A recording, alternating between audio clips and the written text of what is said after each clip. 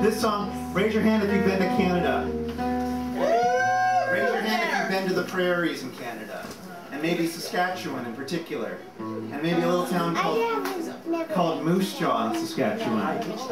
Or people have been to Moose Jaw, like Saskatchewan, and like Nashville and King City. Wait, I'm the only one in the room who's been to Moose Jaw.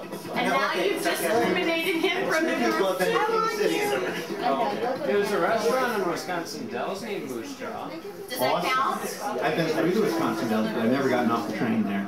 Okay, who here has ever fallen in love? Who's fallen in love with somebody who really wasn't interested in them?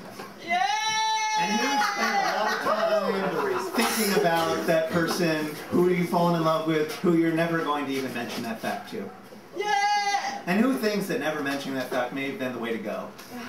Yeah! Who's lived a life of disappointment?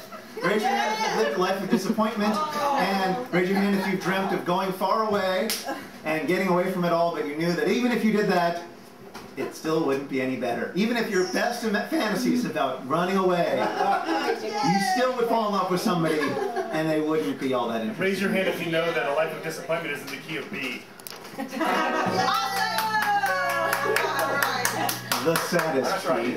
I just figured it out. All right, this song goes out for all the lovers. This is one of many, many hopelessly romantic songs in the catalog.